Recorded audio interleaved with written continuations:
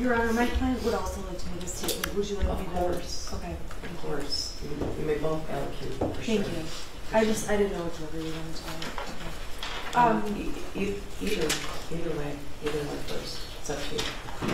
You were your client. Would you like to go first, or would you like me to go first? I can go first. Okay. Do I stay here? You can stay there. Yeah.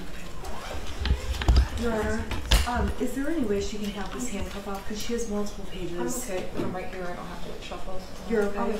Okay. I don't know if I'm allowed to. Okay. It's okay. She said she's okay. It's okay. Go ahead, Ms. Crumbley. I sit here today to express my deepest sorrow for the families of Hannah, Tate, Madison, Justin, and to all those affected on November 30th, 2021. The gravity and weight this has taken on my heart and soul cannot be expressed into words. Just as I know there is nothing I can say that's going to ease the pain and suffering of the victims and their families. There's a quote I heard that rang true. Grief. For those of you who understand, no explanation is needed. And for those of us who do not, no description is possible. I've taken countless nights of lament over the anguish and shame I carry, knowing what my son did, the harm he caused to innocent lives, the families, and to the entire Oxford community. I pray all the victims are the embodiment of God's mercy and peace, and that He heals your broken spirits. When I was on the stand, I was asked if I would have done anything different. I was horrified to learn my answer I would not have was completely misunderstood. That answer is true because my son did seem so normal. I didn't have a reason to do anything different. This was not something I foresaw. That was the intention of my answer and how I interpreted the question. With the benefit of hindsight and the information I have now, my answer would be drastically different. If I even thought my son could be capable of crimes like these, things would have absolutely been different. Even worse, when I learned during the police investigation that he had been planning a school shooting before November 30th. He was not the son I woke up. He was not the son I knew when I woke up on November 30th. The Ethan I knew was a good, quiet kid. He loved his pets, family vacations. My husband and I used to say we had the perfect kid. I truly believed that, and that's who I saw and thought I knew. As the details started emerging during discovery, I was horrified to learn concerning behaviors my son was reported doing at school. Refusing to take a makeup test he told us he took. Sleeping in class. Drawing pictures of guns on his assignments. Writing, quote, "My family is a mistake." Watching a video in class of a mass shooting that fatal day, along with internal communications that took place between his teachers and counselor, Mr. Hopkins. That he is, quote, "on my radar," and, quote, "he seems to be having a rough time," was never disclosed to us, his parents. The school claimed this was not abnormal behavior because of the pandemic and Oxford being a, quote, "gun community." To say I was furious to learn this information is an understatement. This is not normal behavior to us and very different than what Ethan led us to believe was happening at school. Not only were you left in the dark about previous concerning behavior, but in the counselor's office that morning, none of those previous issues were brought to our attention. I can't stop thinking, had they been, the conversation that morning would have been much different. That we would have taken a deep dive into what's really been going on with my son. I wonder if Hopkins and EJAC have those same regrets too. Instead, we are led to believe, not only from Hopkins and EJAC, but from Ethan as well, that this was an isolated event.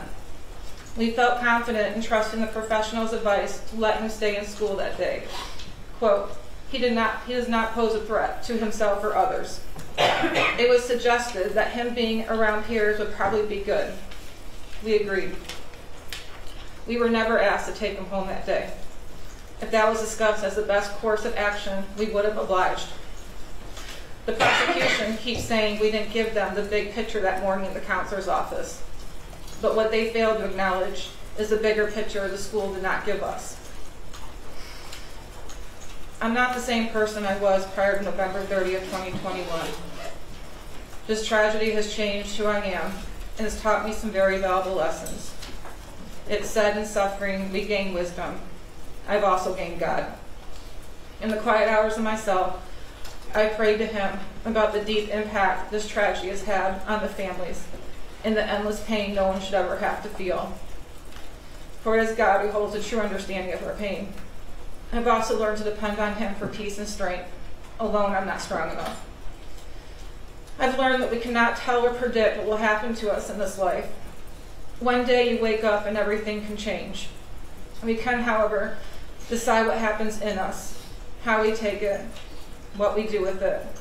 And that's what really matters in the end. That's the test of living, is how we take the unimaginable, the tragedies, the raw hardships, and make them a thing of worth and beauty. I've also learned to never think this could not happen to you, and stereotype that bad kids come from bad parents. The prosecution has tried to mold us into the type of parents society wants to believe are so horrible only a school or mass shooter could be bred from. This is a very trivial assumption to have. We were good parents. We were the average family. We weren't perfect, but we loved our son and each other tremendously. Everything we strived for was to make sure our son had the best life we could give him, to grow up with traditions and experiences we had, to be the best person he could be. I know we did our best. The love I have for our son, mixed with regret for not seeing what was ahead, weighs heavily on me. My point is, this could be any parent up here in my shoes. Ethan could be your child, could be your grandchild, your niece, your nephew, your brother, your sister.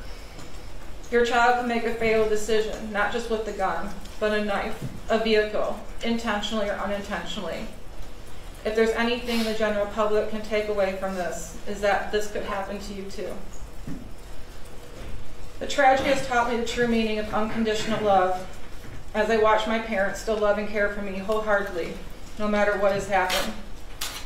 If there's nothing else I can do right in life, I do still love my son unconditionally, and perhaps that is my purpose. Your Honor, I don't envy the decision you have to make today. I understand this is a novel case, and punishment expectations are high, not just from the prosecution, but from all those affected as well. The heartbreaking journey these families have endured. Hang on, I have to back up. I missed my most important. I need to cross. A most valuable piece of wisdom I gained is the power of forgiveness. To forgive the prosecution for the slander and hate against me and my husband. Ms. McDonald, Mr. Keast, I have hated you with deep anger, but hate is too heavy of a cross to carry. I need to be set free of that burden and recognize that you are people just like me, imperfect, but a child of God. I know He wants good things to happen to you, and in any conflict, whatever the circumstances, He is there loving both sides. To the victims and the families, I stand today not to ask for your forgiveness, as I know it may be beyond reach, but to express my sincerest apologies for the pain that has been caused. Your Honor, I don't envy you in the decision you have to make today. I understand the punishment expectations are high from all sides. This heartbreaking journey the families have endured is more than anyone should have to bear and acknowledge in its full depth. My time in confinement has been filled with deep remorse, regret, and grief over this tragedy. I have taken this one day at a time, trying to survive, navigate, and cope with the endless heartache, pain, and grief I feel for the families of Hannah, Justin, Madison, and Tate. I have also lost myself over my son's wrongdoing. I have been shredded by the public opinion of me, shamed as a horrible parent, pained to be a terrible person. But the worst hell I carry is my own self-judgment, remorse, and deep regret. I've been criticized I don't show emotion, I'm unsympathetic, I don't cry enough. But alone I grieve. And if you were to look into me internally, you'd find I've died on the inside. I will be in my own internal prison for the rest of my life. Your Honor, I ask you to take consideration that I have been locked in a cell 23 hours a day, essentially in solitary confinement, for over 28 months, and that the court finds a fair and just sentence for me. Thank you. Do you have to address the court? Yes, Your Honor, thank you. Your Honor, as I pointed out in my sentencing memo, this was a no-win case.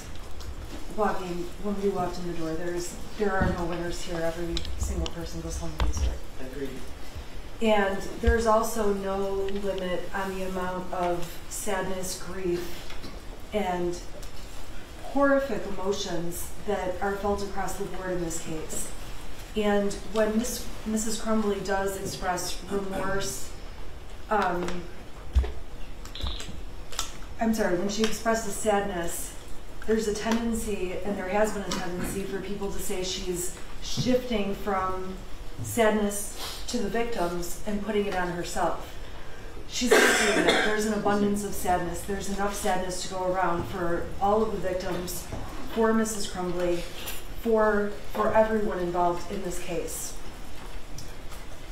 It's not surprising that the victims have come in and obviously want the maximum sentence. There has been a narrative throughout this case that they believe is true. And this court knows that there is other information that was not a part of this case. And I believe this court knows the defense was hugely hamstrung, and I think the court was pained at times over what to do. I guess I'm not sure what you mean. I'm talking about not being able to call the medical professionals, not being able to call the shooter to the stand, not being able to cross-examine on various pieces of evidence. I'm not convinced the shooter would have helped you. Okay, well, all of those are obviously issues, but there were things that hamstrung the defense. And Are you I do talking about believe the forensic records? I do believe the shooter would have helped, and I do believe the forensic records would have helped. And I understand the court has already ruled on that. I understand that. I think the tendency, though, after hearing the narrative that has been made public, has been to make Jennifer Crumbley sound like a monster, to vilify her, to make her sound like a horrible mother, an evil person. And the truth is, it's an effort to put her in a category of other, to say this is not something that could happen to any of us. And it is. It is something that could happen to any of us. And people fail to realize what the sentencing memo shows the court through numerous letters of support, that Mrs. Crumbley does have a kind heart. She does have compassion. She has spent night after night crying, not for only herself and her son, but also for the victims and for what her son did and what she will live with, knowing he did, and what she missed all the years forward.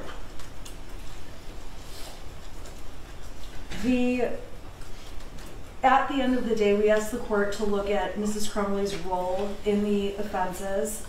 We ask the court to consider that while she did not oppose having a gun in the home, she was not the person who was responsible for storing the gun and believed it was being stored properly and that it was locked. Mrs. Crumbley obviously testified, and all of the evidence at trial showed she believed there was a string lock, a cable lock placed on the gun, on the weapon. You know, I don't mean to interrupt you, but that has really troubled me from your sentencing memo, because you spent a lot of time talking about the fact that she didn't know anything about the gun. She didn't lock it. She wasn't responsible for it. But at one time, she was texting her husband to see whether or not he got the gun and how much it was. She posted pictures of it as her son's Christmas present. She shot the gun. And I don't know if you're aware of this. I don't know if either side was aware of this, but the first jury determined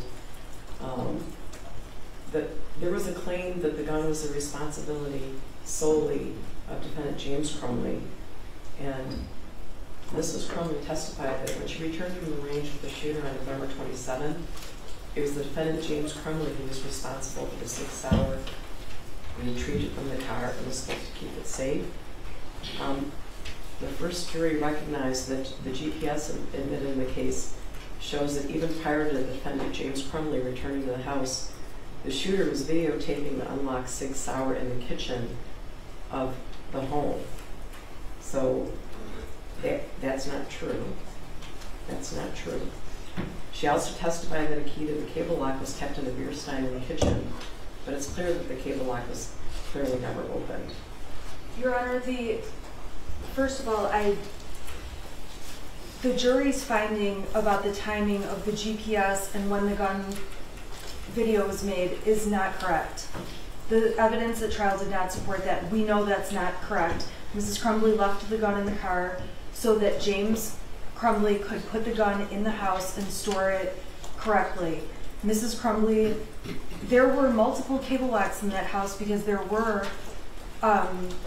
was more than one cable lock. There was not just the cable lock that was on the Sig Sauer. There was more than one. I didn't recall that. There were not more than one found, but whatever Ethan Crumbley did with the cable lock from the Sig Sauer, we don't know. The gun wasn't locked. Your Honor, factually, during Mrs. Crumbley's trial, it was not proven that the gun was not locked. I don't know what happened at James Crumbley's trial. You know about his statements. The gun was never locked. Whose statements? Mr. Crumbley's statements. Mr. Crumbley and Mrs. Crumbley talked about how the gun had been locked in all of the evidence I saw. Well, Your Honor, obviously we have factual disputes. Go on. I don't think the evidence has shown that she had no involvement with the gun. I'm not saying no involvement. I said she supported the gun. She didn't object to the gun. But when it came down to it, probation writes in their narrative that she taught her son how to use the gun, and it's very obvious watching the evidence in the trial that she was not the one teaching him how to use the gun. There's no evidence that she taught him how to use the gun.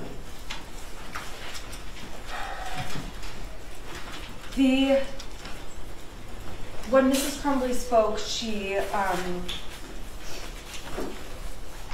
acknowledged what the testimony was at trial about all of the different things that she wished had come to her attention from the school employees. And the prosecutor's office has said that the proposal the defense has made regarding Mrs. Crumbley is a slap in the face. And what's truly a slap in the face, not only to the victims in this case, but also to the Crumbleys, is how much the Oxford schools did fail the Crumbleys and all the victims. Because if Mrs. Crumbley had been presented any of those 5 things, things would be different and we would probably not be here today.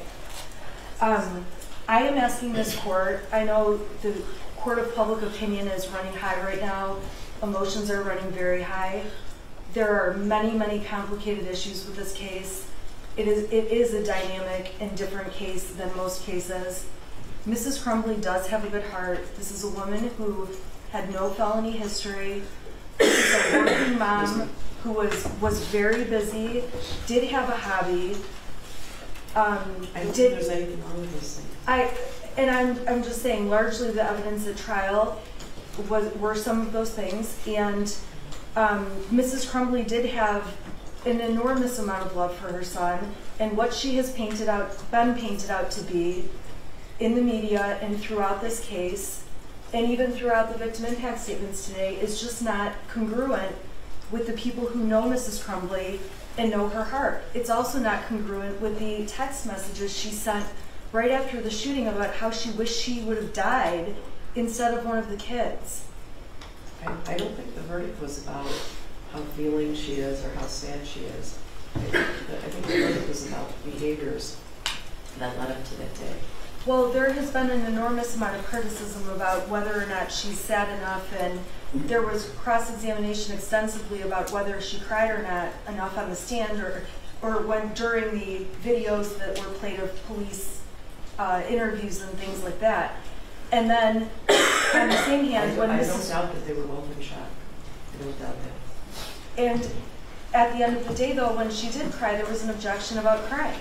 And so Mrs. Crumbley from the very beginning has been damned no matter what way she went. This was the most horrific thing that could have happened to the community, to the victims, to these families. Absolutely horrific. At the end of the day, however, it's a unique and complicated case, and that is why I proposed the sentence I did. I don't believe the sentencing guidelines take into account the very unique situation that we have in this case with a young man who will be in prison forever. I'm asking the court to keep that in mind, and please keep in mind the other arguments throughout the memo. I think you know that I read everything you send me. I do, and I appreciate that. Thank you. Do you want to respond now, or do you want to get a counter from the signing first? I prefer just to be able to respond once, Your Honor. Are you okay with that? That's fine, Your Honor. Would you like to address the court, or would you like a client to address the court first? Would you like to address the court, James? I would. Yes, Your Honor. Mr. Crumbley will address the court. For the record, he does have something typed out that I typed out for him, so it was bigger. It's easier for him to read, Your Honor. Okay. You can't vote. No, she said she cannot tell them to vote. What's that? He would, Your Honor, there was some confusion about whether or not he could get his second handcuff off. I was just clarifying. The court said she cannot tell the sheriff's I office. does he have to keep my handcuff on? Yes, sir. I was just clarifying, Your Honor. Thank you.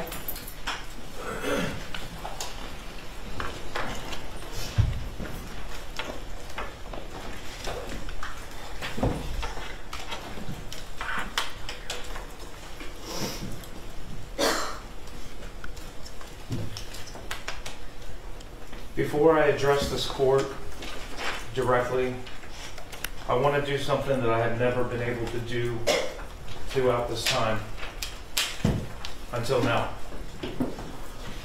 I want to say I can't imagine the pain and agony that for the families that have lost their children and what they're experiencing and what they're going through. As a parent, our biggest fear is losing our child or our children. And to lose a child is unimaginable. My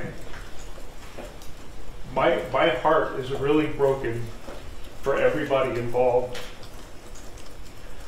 I understand my words are not going to bring any comfort. I understand that they're not going to relieve any pain. And quite frankly, they probably just don't believe me. However, I really want the families of Madison Baldwin, Hannah St. Juliana, Tate Meyer, Mir, and Justin Schilling to know how truly sorry I am and how devastated I was when I heard what happened to them. I have cried for you and the loss of your children more times than I can count. I know your pain and loss will never go away.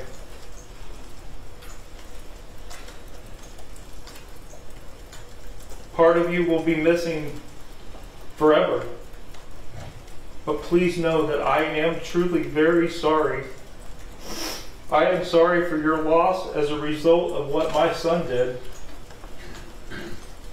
I cannot express how much I wish that I had known what was going on with him or what was going to happen. Because I absolutely would have done a lot of things differently.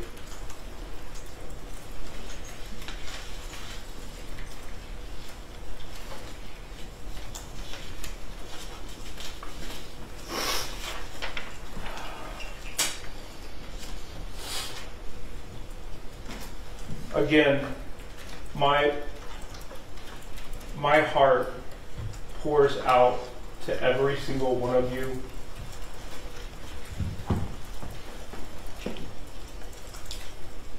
It really does.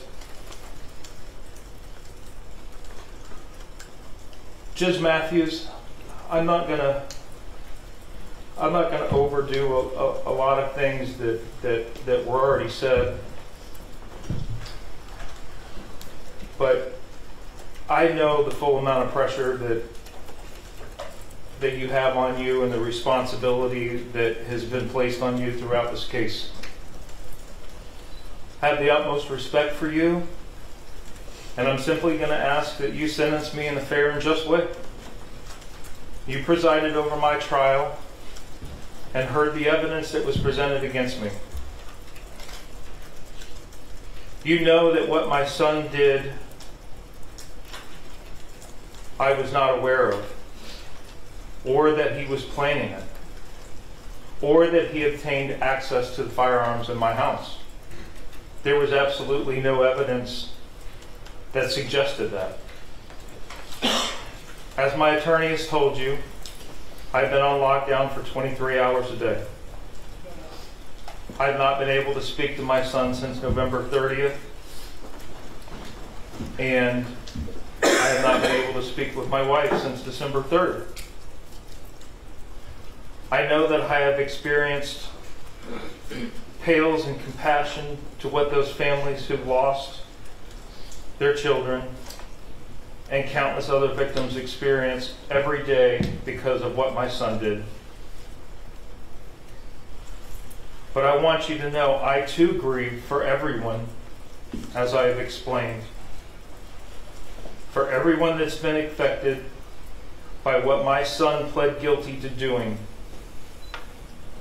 And I'll continue to feel this pain for the rest of my life as well.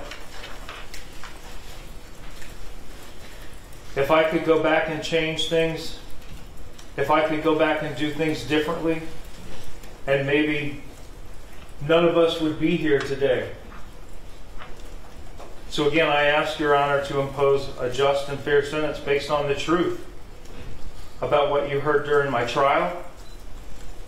I'm asking the court to sentence me to time served and place me on probation for the maximum time allowed with the GPS tether for as long as the court deems necessary. I also want to address one last thing.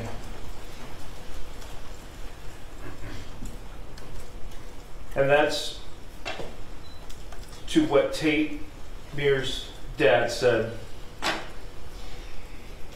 It is time that we all know the truth. We have been prohibited from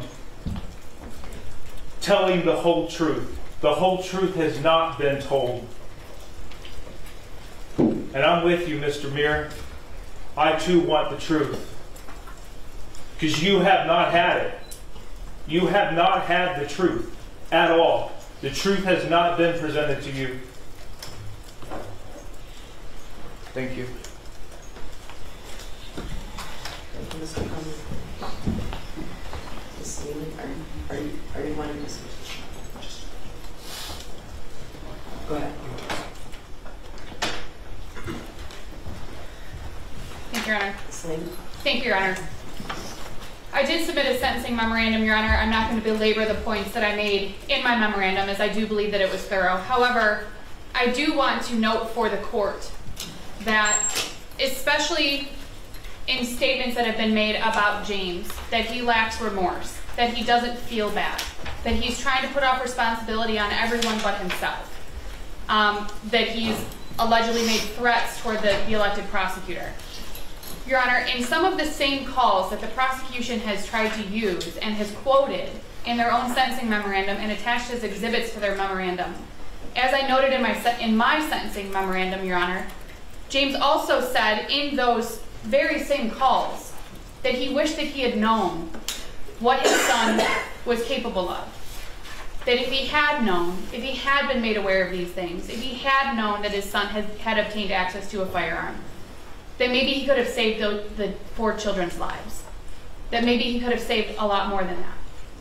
Your Honor, there has never been a time that James Crumbley has not acknowledged what happened in this case. He has felt horrific grief for not only the families, but for the people who have been affected. He's grieved for himself, for his own child. And while that may not be something that is a popular statement to make, He's grieved for the child that he believed he had, not the child who pled guilty, but the child that he believed he had on the morning of November 30th when he dropped his son off at school. James could not have predicted what his son was going to do that day. He couldn't have predicted because he didn't know that it was going to happen. As James said, Your Honor, you sat through the trial, Judge. You heard the evidence that was presented.